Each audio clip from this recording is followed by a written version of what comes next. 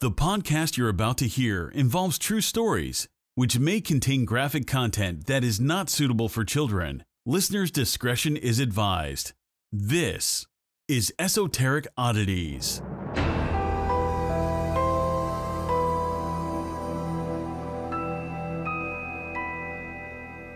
Do you ever feel like when you're sitting here and you had a long day and he's talking to you, do you ever feel like, Jason, shut the fuck up, you're talking too much? No. Really? No, because I think we have enough time, like, between the time that he gets home and the time that I usually get home. He just came in because I just picked you up. So I'm usually here for like an hour before he walks in the door. Oh, right. I mean, I don't think that either, but I feel like you would. Sometimes if I'm like in a mood, I'll just remove myself from said situation. I'll just like go sit upstairs and Jason knows what that's like. Hi guys, welcome to Esoteric Oddities. Hi guys, I'm Jonathan. I'm Sarah, and my boyfriend Jason just came home and said he was going to buy me flowers, but he bought the cat a toy instead. And I said, that's what it's going to be like when you have kids. I'm okay with that. Whoa. What was that? That, ma'am. I'm this tone is deaf. a fun podcast, but it's not that fun. Ew. But buying somebody flowers is like buying them like a responsibility. And you've seen what happened to the plants upstairs. I buy my girlfriend flowers all the time. I know, but it's just like, here, I buy you flowers, keep them alive. Which is weird because she really holds the masculine role. And I'm just like, here's flowers, babe. You're so pretty. Flowers know no gender. But you're right. So my house, as we have told you guys all before, is death haunted, and for some reason, any plants. Okay, let's talk about when I stayed over here and I was fucking shook. Oh yeah, hold on, wait, I'm gonna bring that up in a second. But we should do a whole, maybe not recorded at my house, but I made a video last October about all the shit that's happened in my house, and the video was like I think 20 minutes long, so we could definitely, with updates, do like a full hour podcast of the weird shit that's occurred in these four walls. Just renewed my lease too, by the way. Ooh, so look forward to more another creepy year stories. Of that creepy shit. You should keep your camera on down here all night and see what the fuck No you thanks. find. With those marionettes staring at us, y'all are looking handsome today. I'm pretty sure that one fell over or it moved. You just have to like be nice to them because they listen to everything we say. I know that. But back to what I was gonna say is all the plants I bring into my house. Like I don't have an issue. Remember that fucking pumpkin? Yes, that's part of a story that I can tell you guys. But like any plant that I bring into my house dies almost instantly. And it's not like, I mean, I don't have a green thumb or anything, but like I know how to keep a plant alive. You know how to because take care of plants? I have 2 cacti up there that I had when I lived with Sarah in 2014. And by 2014, they were already 2 years old. So, do you think that your and cat now they're is dying. Killing them? No, because she can't get up there. She can't get up there. And it doesn't matter what shelf. Like I have a... But it's that back... It doesn't matter. Corner. It's either that back corner. I'll put it in my bedroom. I put it by the window. The ones that aren't supposed to be in direct sunlight are not in direct sunlight. And like every single plant dies within like a week. Isn't there like an omen of that? Even my aloe plant. Yeah. Even my cacti, my succulents, Get all out. of them are like DEAD. Get the fuck out. Dead. DED dead.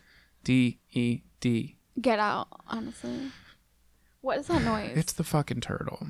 Oh. Also, what is that room?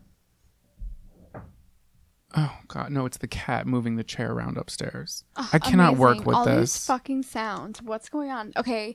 Speaking of sounds, I slept over at Jonathan's house last Friday, and he moved the bed in his room for me because it was too hot upstairs in the guest room. I have a guest room on the 3rd floor. My bedroom is on the 2nd floor. We have window units, so it was air conditioned and it was so hot. Heat rises. If you didn't know, fucking Google it.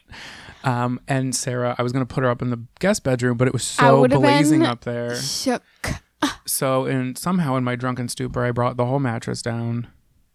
So it was like 2 a.m. and I wake up and I hear like thumping. I hear whistling and I'm like, maybe his brother's home. So I'm like, okay, I'm going to go with that. But my heart was still racing. I'm fucking sweating because I'm so scared. Like, I know you guys are going to probably call me a fucking fraud because I do this podcast and I'm over here like a scared little bitch. Yeah, but it's one thing to do a podcast when, you're with somebody and you're awake. And like, it's another thing when you're asleep at night pretty much by yourself.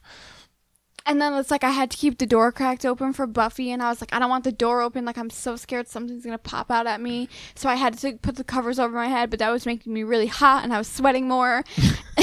And then so I saw your brother the next day, and I was like, did you come home last night? And he was like, yeah. So I was like, okay, that explains the thump. And I was like, other things, what else happened? I was like, were you whistling? And he was like, no. And I was like, oh, shit. Oh, shit. It was Casper again. Scary shit. Yeah, it is kind of creepy in this bitch. It is pretty creepy in this bitch. And then that was Friday. We spent the whole weekend together, and then we really did the whole weekend. I love us. Saturday we hung out here. And then we went for went breakfast and then hung out. Yeah, and then we went to the club. We didn't get there until like maybe 12:30. We pull up, there's ambulances outside and there's cops everywhere, and we're like, what's happening? Shit show. We had to take like an Uber XL because there were so many of us. A fucking van. Yeah. And we get in, still don't know what happened, but let me tell you guys, that was the first time since I've been to a club. I think that was the very first time I went to a club sober at 1:00, and I didn't drink the whole night. And watching, by the time it's like 2:00 and the club's about to close down and you're just dancing and having a good time and your jam comes on with you and your girls and you're like, holy shit, we're so hot. We look great. We're feeling great. You pay attention to like only your small group and maybe a hottie in the corner. Watching that as a sober person is not fun. It was fun. Until that girl spilled a drink on me. But, like, it was life-changing. I was like, these people... I saw this one girl who's tripping on something.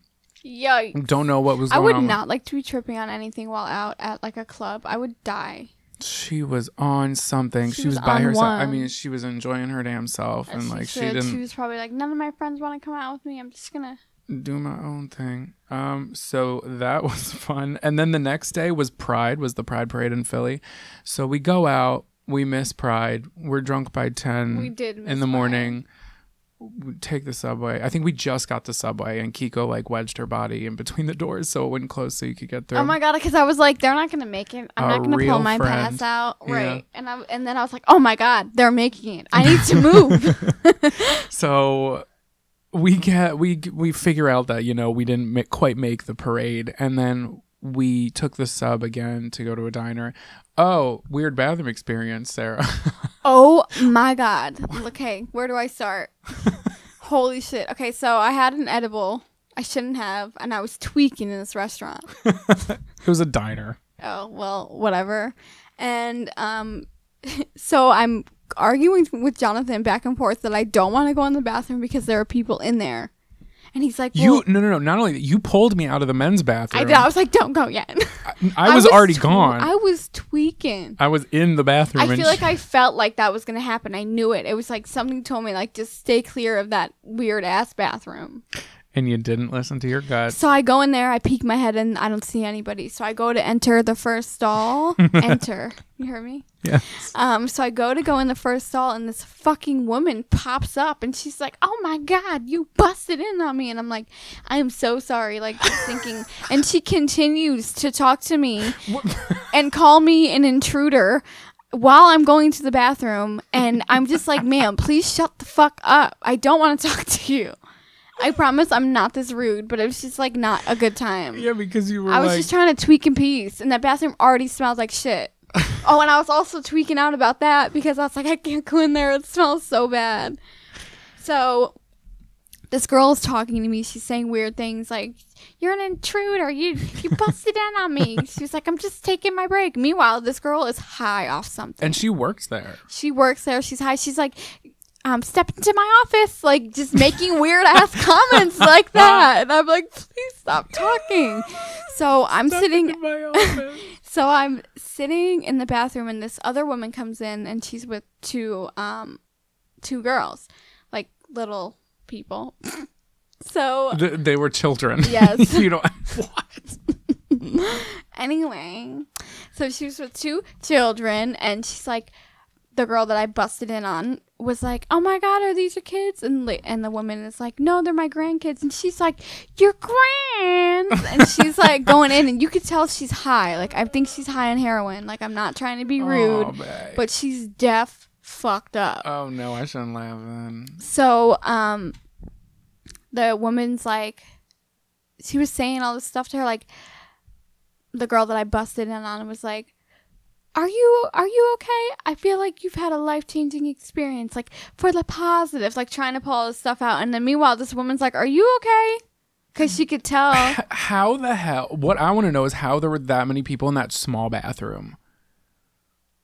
I don't know. I was uncomfortable. I literally was so uncomfortable that the thing I was trying to roll, I ripped it in half because I was so anxious. And it wasn't a Tootsie Roll, I have y'all know. I literally was like, and then I was like, shit, all right, I'm out of here. I'm done. Got a jet.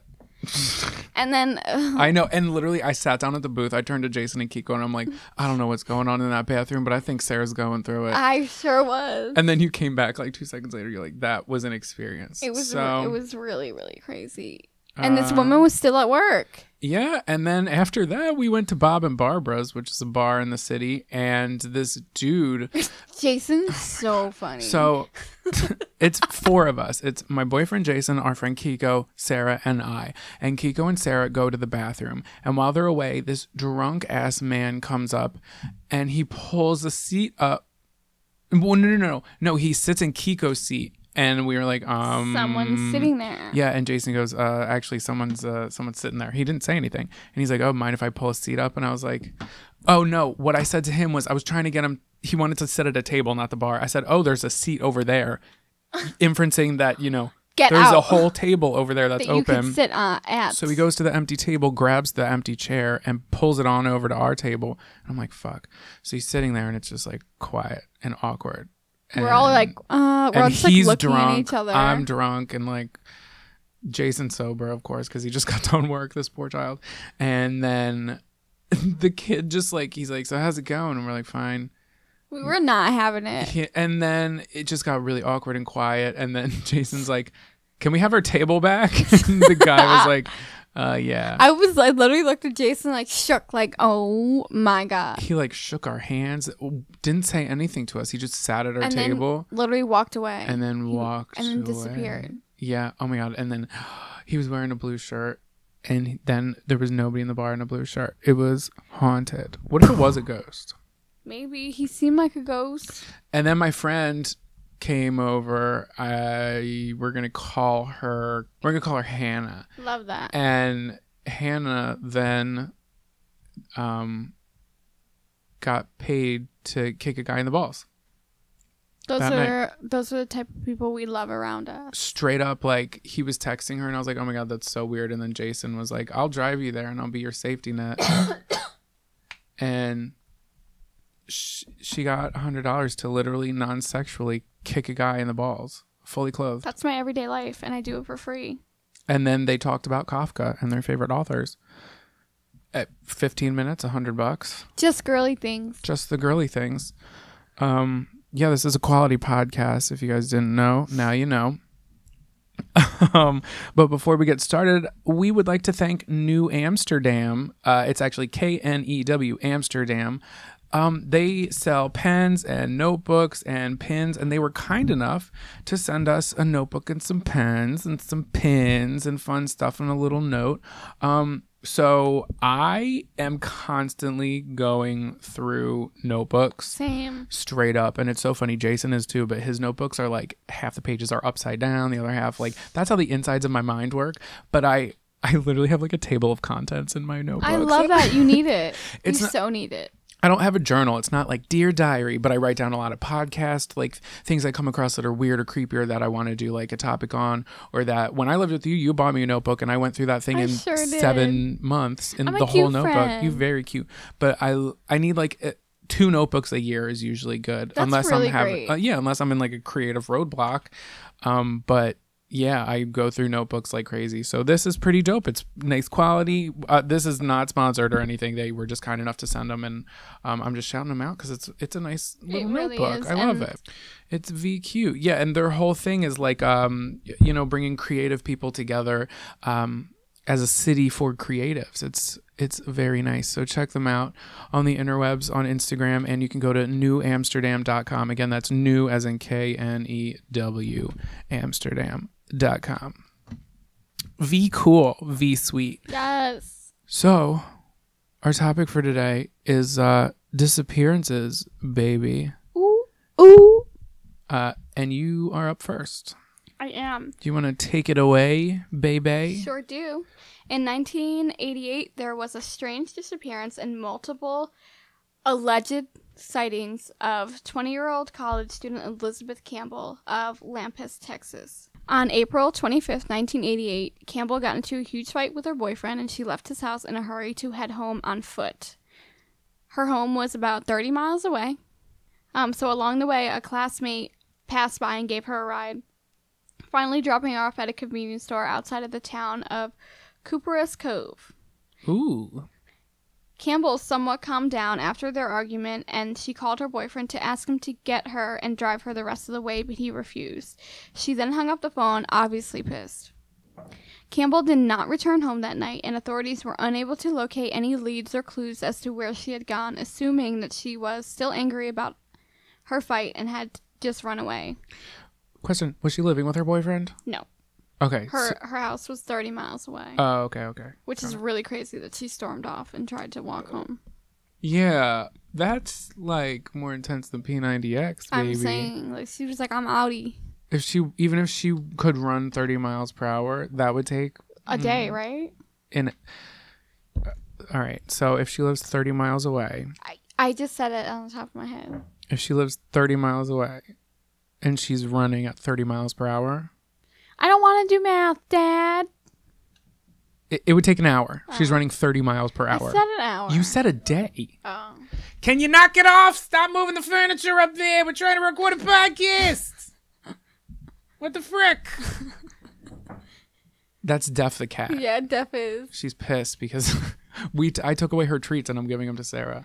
Well, Sarah's like cat, rather. Charlie, little boy. Nearly a week later, there were 2 sightings of a woman that matched Campbell's description, both originating from another convenience store around 85 miles away, and witnesses reported that she had been with a man who was holding her arm and she looked scared. One witness stated, end quote, "This car drove up to the fuel tank and a man got out of the car and took a young woman by the arm and brought her into the store with him, holding onto her arm. It wasn't as if it was a boyfriend or girlfriend type hold. It was his hand was above her wrist. I was up at the counter and he pushed a $20 bill out with one hand. This girl looked up at me and said, 'Yes, can I help you?' He said something to her in a language that I didn't understand, and she dropped her head and looked down, as if she was being punished for trying to say something. She just hid, put her face down, and that was the end of it." Wait, the woman who was being possibly held hostage said, "Can I help you?" Or this report, the person who reported this said, "Yes, can I help you?" She said, "Yes, can I help you?" you?" The reporting girl? Yeah. Oh, okay. So she must have been the cashier for the store. My assumption would be. Yet another sighting came in 2 months after this, in this case around 150 miles away from another convenience store. Again, the girl that's being described in all the sightings was described as being with an identified male who would not let go of her arm. It was then speculated that she had been abducted, but despite these leads, police could not locate either Campbell or the man she was claimed to be with. And no one really knows if she's still alive. So what I think is interesting and questionable is why the man, if that is the situation, why would he bring her into the store? Did he not have a car? Right. I mean, he probably didn't want her to get away. That's true, but don't you think if he was going to go through all of this shit and he had... Maybe. Because there have been like recent things, I forget the name of the victim, but it was one girl, she was like missing for like years and years and she ended up getting out. Right. But it was like they just like hid her away, and that's probably what this man is doing. Yeah, but you don't bring them in public. I'm sorry, what year again? 1988. Yeah, you don't like cameras are around by then. He obviously did not care. He was like, "Psych, just kidding." I wonder if all these stories of mine have a pattern. I love a good pattern. I like the pattern on your shirt. No one wears Argyle anymore. Did you just quote my script? I did. I'm cute. You are cute. I need to stop saying that about myself. That shit's like creepy and makes me uncomfortable. I mean, like it makes a lot of sense for it to be her because it's literally the same ways around. And how else was she getting home? It could have been the fucking boyfriend. What if he was telling police that he refused to pick her up? Because that's the only place the police were also, getting I that part of the would feel story. guilty AF if I was her boyfriend. Right, I would too, but who's to say he didn't go pick her up, she went missing, and they never found him out. Oh, that's true. And this girl, it was either a different hostage or it wasn't a hostage to begin with, and it was just a girl. A weird relationship. Yeah. Mm-hmm. That's true.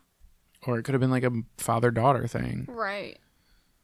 Who's to say? Mm-mm. So, April 23rd, 1991, a 34-year-old California resident, Gordon Collins, was on vacation near Santa Rosalia in Baja California, sir. I hate that they call it that. Like, what is that?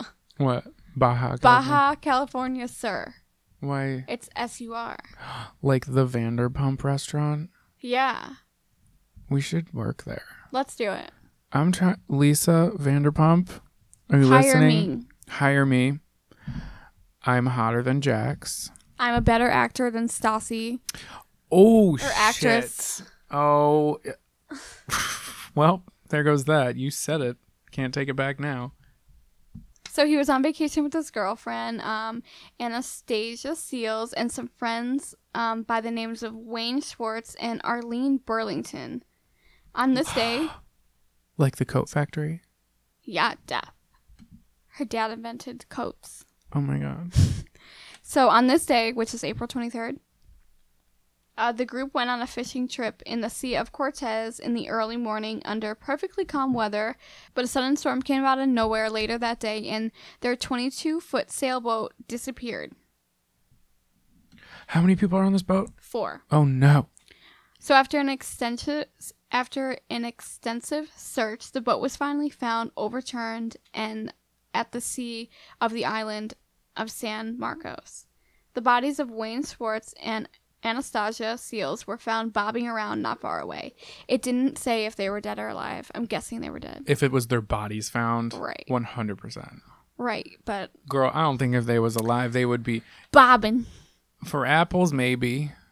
Not in the water. There was no sign of where the other 2 had gone, and no bodies were discovered despite the search of 250 miles around the area by the United States Coast Guard. It was assumed that they must have drowned as well. That is until September of that year, when a series of strange reports started to come in from a Mexican village of Colonia. Is it the feet? No. Oh. Colonia Vicente Guerrero, around 300 miles from San Diego. Witnesses claimed that a disheveled, disoriented, and rather feral-looking American man had been seen for months lurking around the area and wandering around, begging for money and eating handouts given to him by locals. There was a I'm good? Yeah. There was a suspicion that this could be the missing Gordon Collins. The man's family became convinced that this was the case and that he had possibly suffered amnesia during his accident. There were reports of 2 fishermen who claimed that they had seen an American man wearing only shorts and apparently injured climbing out of the boat. Out of the boat that capsized? Yeah. And then he was last seen trying to board a bus. Oh, then a 100... What? Are you sure they saw him coming out of the boat or maybe out of the area? It's alleged. Oh. How many American men are probably on vacation? A lot. So these were not the only sightings of the mysterious man. He was seen again a short time after that on another nearby beach, wandering around aimlessly. When approached, he is said to have told the witness that he was waiting for some friends he had gone fishing with.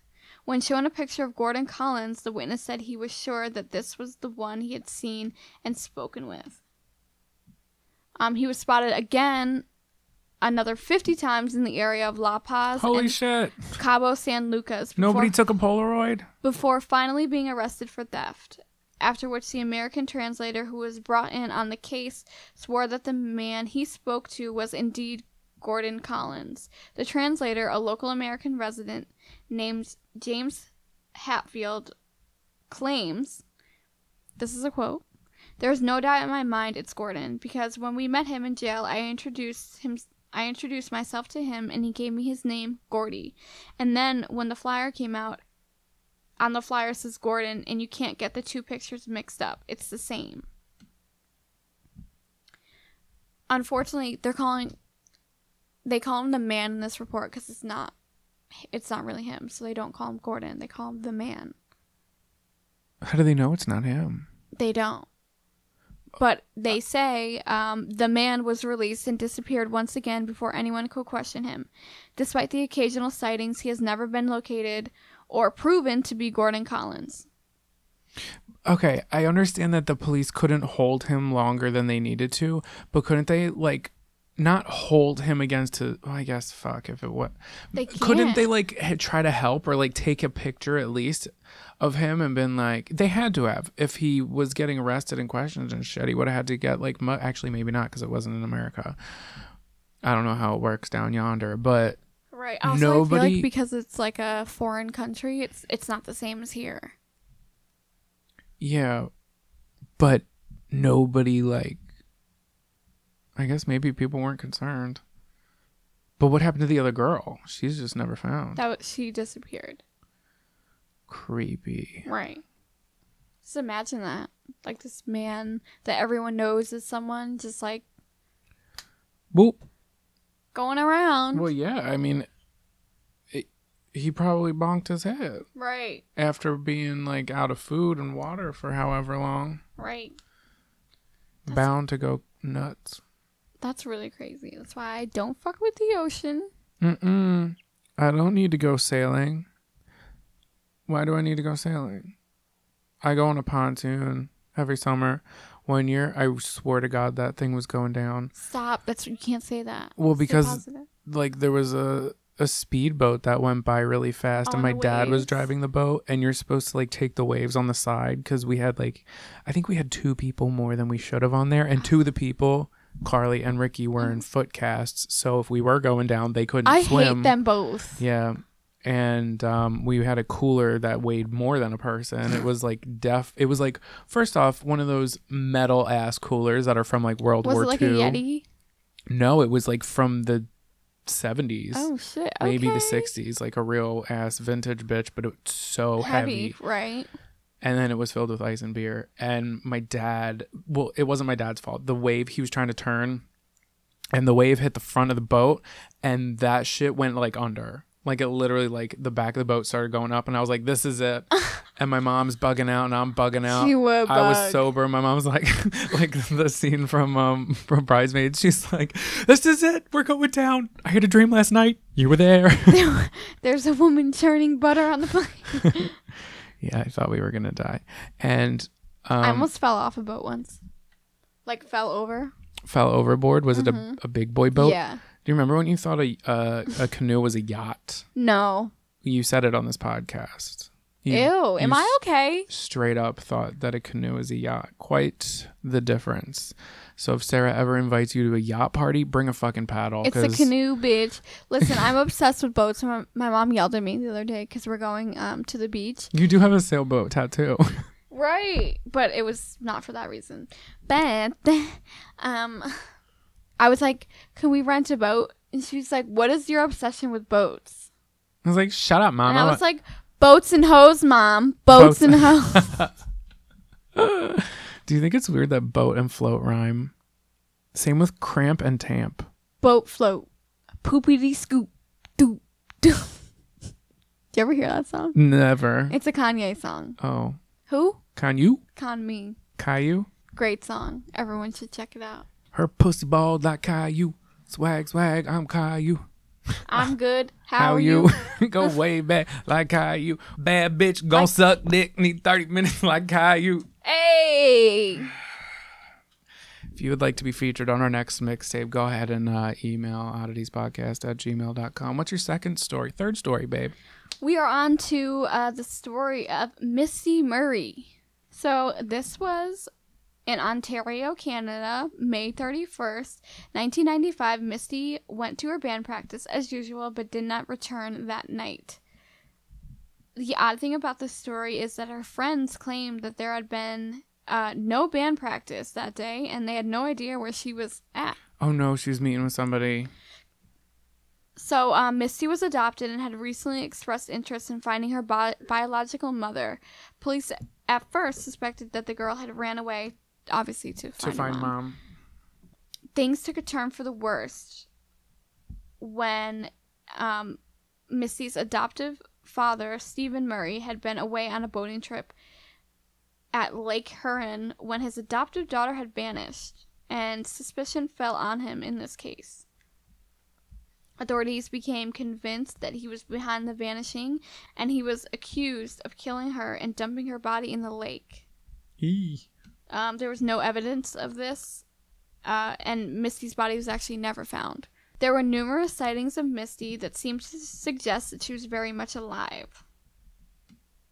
There were instances where people she knew claimed that they had just come across her wandering about looking dazed and even spoke to her. In total, there was about 97 reported sightings of Misty all over Canada as far away as Toronto, with many of them being credible. Yet, despite this, Stephen Murray was put on trial for her murder. There was lack of evidence, and he was soon acquitted. And friends and family criticized authorities for using so much time and resources in pursuing Stephen as a suspect, even after evidence showed it was untrue. So the theory is she was kidnapped and forced into human slavery, but no one knows, and her case remains open. I definitely need more info on that. That's weird. Dun, dun, dun. That's scary shit. Do you think she was trying to meet up with somebody? Maybe she wasn't going to go meet her mom. I mean, maybe. What's that one Lifetime movie? It's like the girl, and she tries to, she's like chatting with this guy, and she ends up meeting him at the mall, and her mom finds out. There was an episode of Degrassi about that, and it scared me shitless in middle school. Literally, like, why would you do that? That's so scary. I would never even, like, meet a person from the internet. Also, back in middle school, I don't know how people met. I mean, maybe it was just my experience, but I don't know how people met strangers in chat rooms. I only ever, like, talked to my friends in chat rooms. I talked to my friends so much that I didn't even have time to, like, entertain a stranger that I didn't know. Really quick to add to your story, I just looked up a little piece now, and it says Misty was planning on meeting the adoptive mother, and that she left behind a packed suitcase, and on her dresser was $200 and dozens of photos. So she was gonna go meet her, but she never. But if she did go to meet her, she left everything behind. So it wasn't like she had everything packed and she maybe hitchhiked. She went somewhere real quick and she got snatched then. The timing does seem suspicious. Do you think it could be her dad? I don't know. I would have, like, my mind went to that maybe she either ran away with the dude or she ran away to go meet her mom. But now that I'm reading the facts that she had indeed packed a suitcase to pursue this, and she had $200 and photos and shit, but she left them at home, makes me think, because I was thinking maybe she was hitchhiking. She could have packed her bags and went hitchhiking on her way to go find mom, but she didn't bring anything with her. Right. So where was she going? Unless she, like, ran into trouble or something. I feel like she went out to probably get something real quick, and she was probably going to go back so she can leave. But what was she getting? Maybe a bus ticket. I don't know. But if you were getting, you would just bring all your shit because you could just hop on. She could have went to a convenience store. Maybe. I don't get the band practice thing though. Hold on, is it band practice as in like marching band or like a garage band? Garage band. I'm gonna say like you don't know. Band. Okay. Interesting. Well, that's curious. Well, then I hope she didn't get sold into like I really hope sex not. trafficking or human slavery. That's not cute. No. That's not fun for any party involved. Right. No, but I'm pretty sure we did not do that. There was someone else. Her last name was Murray, though. Oh, I know who you mean. Something with a T. No. And she, they have like no idea why the car was out there, and she left her house. Mara Murray. Absolutely no T in sight. It's fine. I'm good. I sleep. Well, she went missing in February 2004. The Not T 19. The T might have been in the 2004. Oh, thanks. You're the best. Just trying to find how your brain works. It doesn't? I don't know if you've noticed. All right. So I have got a story that the information that was out there was not too solid. I did a lot of research on Reddit. I did find credible sources, but I got a lot of my theories and ideas from people who posted on Reddit. I mean, I love Reddit, but when I'm trying to do this stuff, you don't know who the fuck's trolling out there. It's kind of not credible. So if I'm going on Reddit, but it has like really good information. Yeah, or like web sleuths. But then again, like y'all don't know who's behind that keyboard, so I try to find credible websites for you guys because I just want to bring like the utmost quality. So this is the disappearance of Stephanie Stewart. So in August of 2006, 70-year-old Stephanie Stewart was in the midst of her 18th consecutive year of fire spotting in Alberta, Canada, near Hinton. So a fire spotter, which I didn't know what it was. I had to look it up. Pretty much you're like in a cabin alone in the woods. By yourself? Yes. Okay. And in close proximity, it's a job. It's someone's job. So this is like your job to do this. And in like close proximity to the cabin, sometimes attached to the cabin is a tall like tower. Think of like a water tower kind of. And basically when you're the fire spotter on duty, what you do is you climb to the top of the tower and you have binoculars on like a camera and you pretty much just like look for smoke and fires and shit. It's usually done during dry seasons in areas that commonly have, brush or for forest fires. So Stephanie's cabin was a bit secluded, but it wasn't like in the middle of fucking nowhere. It was a little bit more than 3 miles away from Highway 16 in Canada, which is a pretty main highway, but it wasn't like too deep in that bitch. But again, it was like a 3 miles out from there. I would never go there alone. Yeah. Like I'm sure it's some like soul searching shit, but no. Also, when you do it, it's pretty much for like 6 months at a time. So you're living in this cabin, working, going to sleep, waking up, working. You have your weekends off. Oh shit! But you're pretty much a regular 9 to 5. Yeah. So her cabin had a little like dirt driveway where she parked her truck. So she did have a truck. Inside the cabin, there was a kitchen, a bedroom, a bathroom. It had a big deck that like ran the perimeter of the cabin and all that fun stuff. And it was 2 stories. So like the cabin, fancy. The cabin was on like the 2nd story, so it looked out over the shit. Okay. And there was like it's kind of hard to explain how it was because it was 2 stories. But it was on like a hilly area, so there was a couple stairs that went down, and then you could just walk on the ground all the way down. And there was like a grassy front yard, and it was like it wasn't an old cabin, but it wasn't quite newer, and it looks like a log cabin, like it was like made out of logs and shit. But the doors were not that durable. Like it had working locks and stuff. But if someone really wanted, if someone really wanted in that bitch, my god, they could come on in. Not in the forest. Not in the forest. So, at her place in particular, her tower was located behind her. Fire spotters have to wear special gear and stuff similar to like mountain climbing harnesses and straps you in and shit. And you literally like climb the outside of this water tower to get to the top. However, like it's not as archaic and shit as you would think. This is in 2006, but the tower at the top was like enclosed. So it was air conditioned and like she had like a comfy seat to sit in for however long she was up there. She could knit, she could read with her binoculars. So it's not as like barbaric as it sounds. Stephanie was part of like a big fire spotter network, right? So it wasn't just her, and she was like the only person in the area who was looking out on these fires and shit. So how far would you say that the other person probably was? They didn't say exactly, but it was like a decent amount away. Right. And I will get back to that, where like the next closest person was.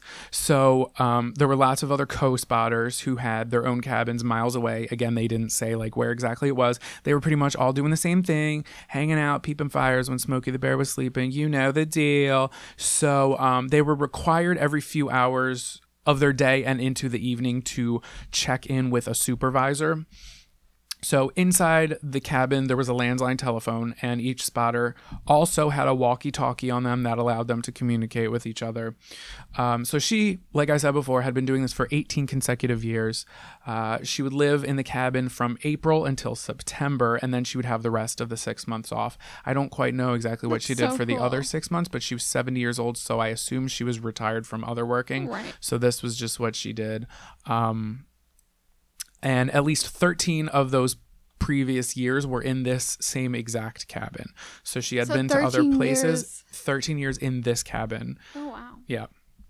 So she was familiar with the area. She knew the surrounding area. She knew the protocol and all that shit. And despite being 70 years old, Stephanie was very active. She loved the outdoors. She was very athletic and fit for her age. And a year prior, at the age of 69, she climbed Mount Kilimanjaro in Africa. 65, and here I am, 25. 69. Oh, 69, here I am, 25, dying of just regular day-to-day life. You have split ends also. Okay. Rude. I do too, so it's fine. Yeah, that's what I was waiting for. I love you. Bitch. I love you too. So, that's impressive as balls that she could fucking climb Mount Kilimanjaro at that age. I'm saying. Well, she better be able to climb up them fucking stairs to get to that tower. It was a ladder. It wasn't even stairs. She had See? to be... Mm-hmm. One foot in front of the other, baby. I would have fell the fuck off. No, you wouldn't, because they have harnesses. Don't worry. Oh. Don't you worry, sweaty. So besides that, I couldn't find too much else about Stephanie herself. She liked to read and garden. She had one daughter that was mentioned.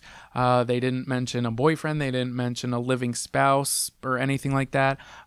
She was 5'2" and she weighed 105 pounds. Because I'm 5'2" and want to dance with you. Sophisticated fun. And she's a 7-year-old sporty taquito in my book. She's doing life right. Oh, just wait. Yikes. So the night of Friday, August 25th, Stephanie had talked with a family member. I assume it would be the daughter, but that's the only family member they mentioned, and I don't know. It was a family member. It is said to be a normal conversation, nothing out of the ordinary. The following morning, August 26th, 2006, Stephanie failed to make her scheduled radio check-in before work that morning. Her supervisor sent out another fire spotter. The supervisor had called the house line a couple times when she didn't call, and we'll get back to that. So the supervisor then sent out a fire spotter who was in like the cabin nearest to check on Stephanie. So before entering the cabin, the fire spotter noticed that Stephanie's truck was still parked out front. So they were like, all right, maybe she's overslept. Maybe she's just taken a really long shower, or she didn't hear the phone call or anything. So when they knocked, nobody answered the door. So this person let themselves in.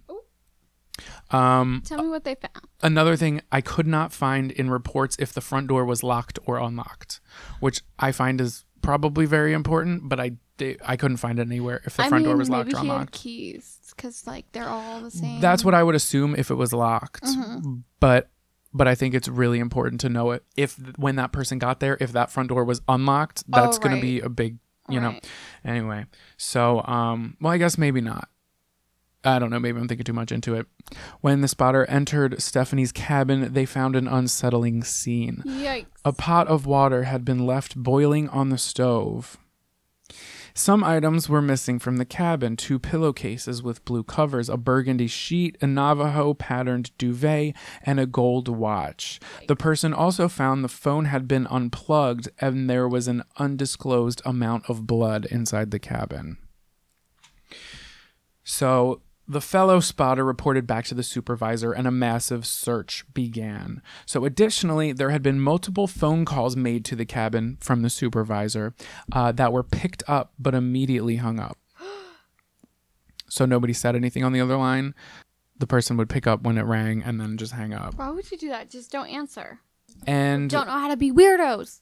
And though the amount of blood is not mentioned in any public reports, it is assumed that, you know, it was most likely a massive amount of blood because the police almost immediately ruled it a homicide. Yikes. So they walked in here and they said someone's been murdered.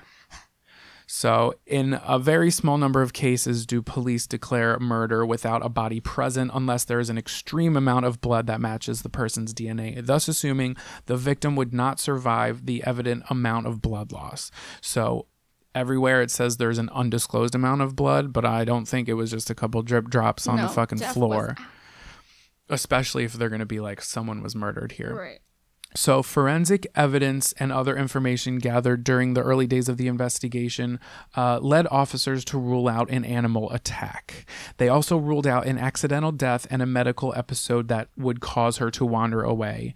They concluded she was killed by somebody. So the search amounted to nothing. No foreign tire marks were found in the dirt driveway, and nobody else's DNA was reported to have been found inside the cabin. To this day, Stephanie Stewart's body has never been found, and her murder remains unsolved. So clearly the police, since this is unsolved and it's not a cold case, it's still an open case. Yikes. In Canada, there's certain things they can't release to the public, but that's what makes it not, I don't want to say interesting, because it is very interesting, but that sounds disrespectful. But what's so like alluring is the fact that I would have thought maybe it was a fucking bear, you know, but they're not saying why, but they say, oh no, we can say it was not a bear. Well, because her sheets are missing, so that's that's true too. Was probably wrapped up in them and taken out. So that's a good segue. Let's talk about the stuff that was missing from her cabin. So the missing pillows with the pillowcases on it, the bed sheets, and the duvet. So one theory, I was meandering around on Reddit. So one theory is that Stephanie had someone over the night before.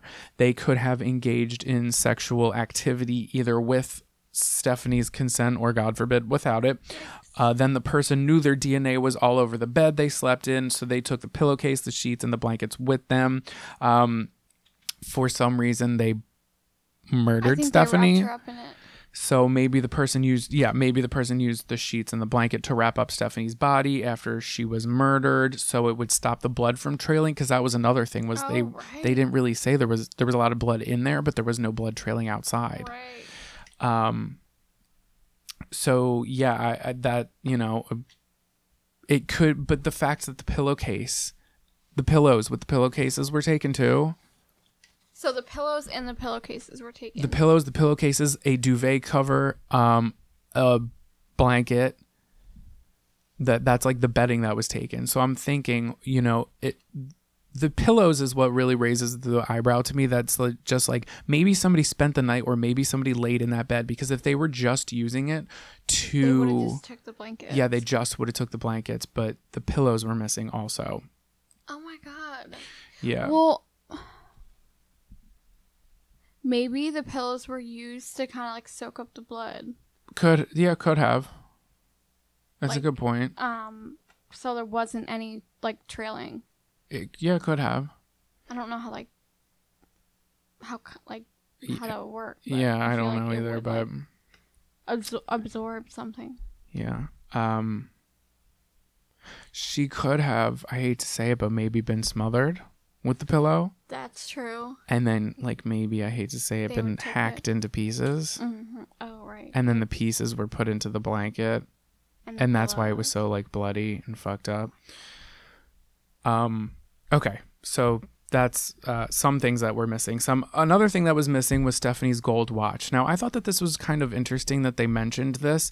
One theory I came up with was that maybe she was wearing it.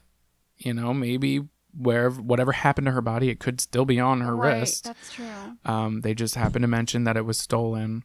Maybe it wasn't stolen. Another thing it could have been, this is really far-fetched in my opinion, but again, I came up with this because it's kind of stupid, but like maybe it was like a red herring. Maybe like the person had it out for her, killed her, and tried to make it look like a robbery gone wrong, but like they jacked one fucking golden watch. What else is going to be in that house? Literally nothing. She had like food. I think it wasn't even her belongings. Said makes a lot of sense. She was probably wearing it because she was getting ready for work. She could. Well, I mean, yeah. Well, I mean, we don't know. Right.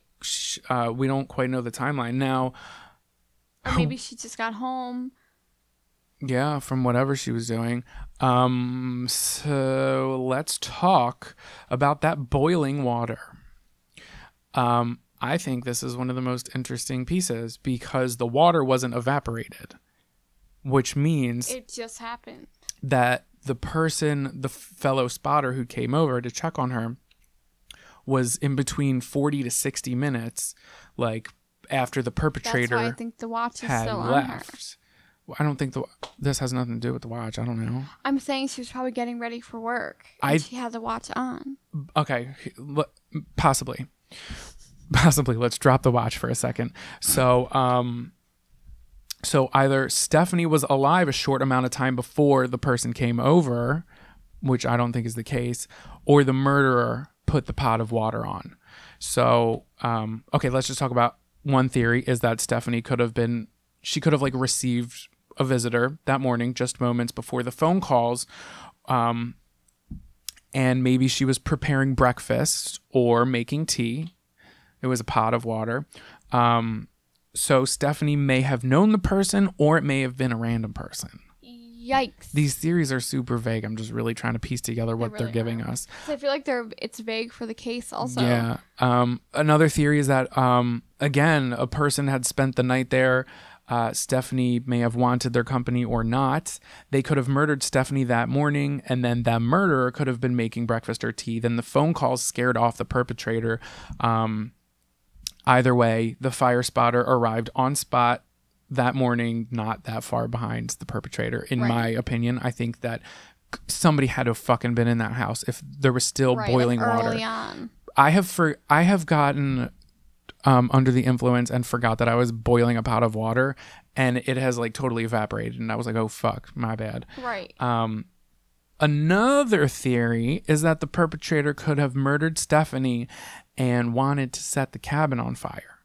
So they used the water to give themselves some time to get an alibi. So they wanted to start a fire with the stovetop, which I think is a really shitty plan, right. But this is just a theory. And maybe they were like, okay, if I put water on here, it's going to give me about an hour to drive somewhere to be seen in public. So I have an alibi that when this fire started, it was basically like a fucking poor/stupid man's incendiary device. Right. Maybe. Just maybe the person was like murdering her, because if there was a shit ton of blood in the house, they clearly didn't give a fuck if anybody found it. So they may have planned on burning it down. That's true. But also, why didn't they? They may have expected it too. Oh. They may have thought that, that once the water boiled, they didn't expect the other person to come check on them. So I have a couple other theories here for ye. So the location of the cabin, like I said before, was close to Highway 16. So Reddit user Homer1969, who is closely acquainted with Stephanie's supervisor that was involved in the case. Shout out to Homer1969. Right. So this Reddit user discussed in a thread the heavy drug usage in 2006 in the area, specifically the use of meth and dealing meth. It was running rampant in the area. So on Highway 16, like, some people went missing. Yeah. So perhaps she witnessed something from her tower that, like, someone who was on meth was committing a crime or something. It could have also been she woke up, she was making breakfast, boiling her water. Someone knocks on the door and it's somebody maybe on meth, maybe on a different drug, maybe just a homeless person not on drugs who was looking for shelter. Right. Let them in. Was like, hey, I'm putting on some tea. You look tired. Let me help you out with the tea. Or, hey, you look tired. Why don't you go lay down on the bed where I have 2 pillows, a pillowcase, a duvet cover, and a gold watch. Help yourself. Maybe if the person was on drugs and they saw the tower, because the tower overlooks a huge amount of the city, they were just like, in their state of mind was like, whoever's up there saw me commit this crime, when in reality she didn't. So they were like, I need to find that person and I need to take them out because I just stole something from this person, or I just murdered this other person, or I just kidnapped this other person on Highway 16. Right. And I need to go find who's up in that tower, and I need to pop a Glock or something like that. Well, I shouldn't say pop a Glock, because there was no weapon found. There was no bullet holes found. So, maybe she witnessed something. Who knows? And then thanks to the Pleb Master on Reddit, shout out to the Pleb Master, was good. They briefly discussed another theory. So in 2016, there was this man named Travis Vader who was found guilty and charged with the second-degree murder of 80-year-old Lyle and 79-year-old Marie McCann. Their murders occurred in 2010. But then in 2016, the second-degree murder was reduced, and he pretty much got convinced of manslaughter. But what does this have to do with Stephanie Stewart's disappearance 4 years prior? Well, it was reported and proved that he was in the area in 2006. His sister and his brother kind of said some sketchy shit about him and what he was doing in the area in that time. And another thing was that Lyle and Marie McCann's bodies were never found. Ooh, pattern. So, and that case was kind of confusing. I looked into that and I was like, what the fuck is going on here? But if anything good came out of this, the safety has increased for these people who are fire spotters. Oh, well, you know, there's get fences, them some fucking locks, barbed wire, locks and keys. And now on their radios, they carry around GPS trackers and stuff. And you do have the choice to like team up and you can have someone else live in the cabin with you. It should literally be like that. Yeah, I could not do that. I couldn't do that. Like, you saw I Spit on Your Grave, right? Where the girl's out there, she's trying to write a book. Yeah, like, I don't know why. It's like, okay, living alone is fine, but in a secluded area is not okay. No, thanks. I'm good. I would tweak myself out. Nothing even has to happen, but I'll convince myself that something will happening. Or it did. And it just, I don't need that. No one's comfortable in that situation. I like my alone time, but I like my alone time like in a house full of people. Knowing that. Where I can like go and like sit on the toilet and just like. Be like, someone's here, but it's fine because I'm just alone. Yeah. Dropping a deuce, what it is. So that is Stephanie Stewart. And I think that's so sad. As crazy and intriguing as it is, this is a 70-year-old woman. Trying to live her life. Yeah, she was healthy. She was thriving. She really was. From what I could read, she was happy. She saw something. Another thing is possibly a family member. We don't know what happened on the phone with that family member. Right. No other family member. I just paying attention to the things that the police were withholding, the information. I mean, I don't want to go throwing shade because clearly there's no information there. But like, why are you withholding this information? Like, what? There's something weird going on. What's good? She could have had a lover. Ooh. Could have got it twisted. Could have known where she was. Right. You know? I read somewhere else that there was a lot of people in the area that she wasn't too fond of and that weren't too fond of her. Ooh. Yeah, but there weren't 13 years. Yeah, but there weren't great details on that about like why she would be beefing with somebody out in the woods. Whew, it's just kind of uncomfortable. And she wasn't on drugs, right? Who's to say? That's true, because I had another theory that like maybe something happened with the exchange she had, and then that's you thought she was like buying drugs? Yeah, or like something happened. Perhaps. I mean, I feel like we can't rule anything out because we don't know anything. Yeah. I just think that the pot of boiling water is so fucking creepy to me. Because imagine being that person who opens the door, there's like blood everywhere and a pot of boiling water and nobody in the house. Right. Like someone recently was in there. And what if they're still there?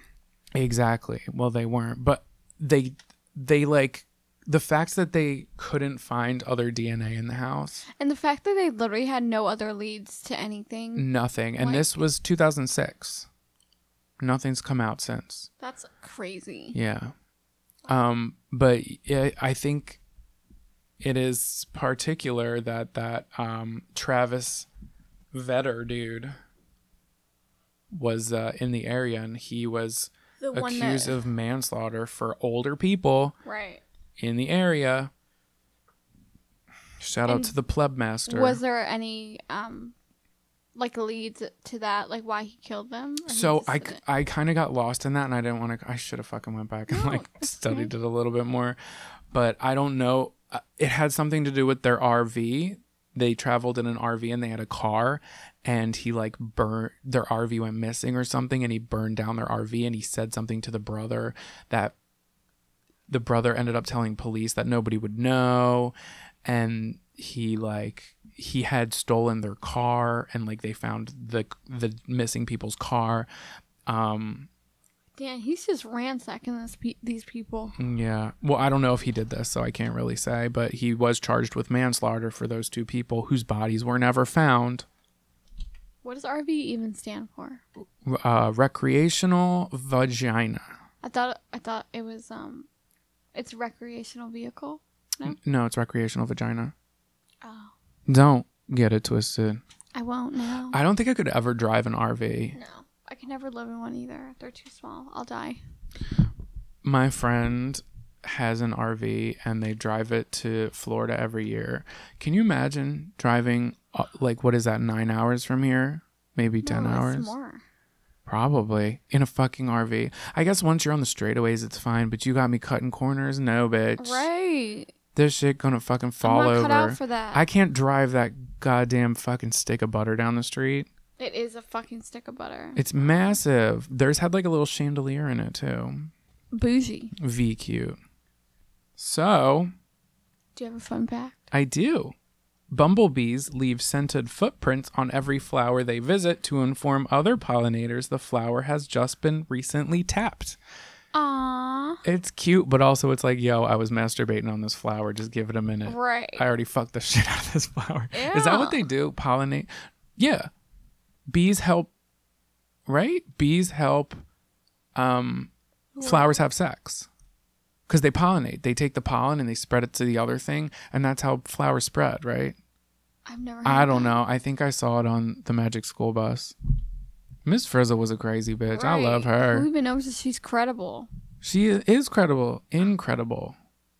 Girl, that's a booty hole. The Sun City Palms is a cheerleading squad in Arizona that only people 55 or older can join. I knew that. And you want to know why I knew that? Because on YouTube, it's called Barcroft TV. I highly recollect. I love that. What was I about to say? I highly recommend. We're recollect. tired. It's fine. Who's this? Keep going. Push. Exactly. Ew, that sounds like the fucking American Horror Story themes song. Why do I have a picture of Danny DeVito naked on my phone? That is really scary. He looks like a fucking sloth. Danny DeVito, don't talk to me, bitch. Okay, that I don't know why, but that gave me a really creepy negative feeling. Please don't ever show me that picture again. Of Danny DeVito naked. Yeah, it looks like, I don't know. My tweet of the week is Twit. Okay, so it says, me, can I get a Coke? IHOB waiter, is Pepsi okay? Yes. For those that was of so you, bunny. Oh my God, stop! I see what you did there. For those of you listening to this in the future, when this is totally not going to be relevant, as we are recording this, IHOP turned into IHOB, International House of Buttholes. I love that. And that's all the information I got for you. So, mine is a little. Oh, I forgot to credit that person too. That was a hilarious joke, and they deserve the credit. You accept the credit you think you deserve. This is at Barknado69. Love that. Shout out to you. This one's a little Controversial? Yes. Love a good controversy. So at Josh X David says, so the passage in the Bible that says man shall not lay with man was originally written in Greek. What it actually said was man shall not lay with boy, but it got lost in translation and it was referring to pedophiles, not homosexuality. Okay. One, we cannot, neither of us are claiming that is credible, but two, I also read a tweet that was like, it said the people in the Bible said that if man lay with man, they have to be high as shit because they're gonna, a man who lays with a man is gonna be stoned. I thought it was funny. That's funny. I hope I don't offend anyone. Just trying to shed some skin, shed light, brighten up people's minds, brighten it and tighten it like a butthole. Today's episode has been sponsored by buttholes. Butthole Bleach. Ooh. Check out your BB at IHOB. What if it's like International House of Butthole Bleach? Ew. We did talk about bleaching our asses. We did, because I didn't know. I thought people bleached the hair to not see it. I think it bleaches the skin too. I think it bleaches the hair, but I think it's like a powerful serum. Yeah. And also don't use Clorox. Some people have darker buttholes. And that's okay. We love all buttholes. Yeah. No homo. All the homo. Okay. Thank you guys so much for listening. Thanks for listening to us rant about absolutely nothing and great everything. Stories. If you would like to support us, head on over to patreon.com/esotericoddities. Thank you to our current supporters. Y'all the shit that make us not want to quit. Yes, indeedy. If you're not already following us on Instagram, what are you doing? Instagram, www.instagram.com/esotericoddities. Follow us on Twitter, Esoteric Oddity, ODDICIE. Send us an email at odditiespodcast@gmail.com. If you have anything to say to us, you can say it to my motherfucking face or hit me up on motherfucking MySpace. This yo girl, Lil J. You remember that show, Lil Showstopper? I think I do. The little girl. Oh my God. Please, somebody out there be nodding and being like, I know what you're talking about. Yeah, that makes me feel not so alone. Thank you. Thanks. Bye. On out. On out. Yeah, I don't know. I'm losing it. Bye. Bye.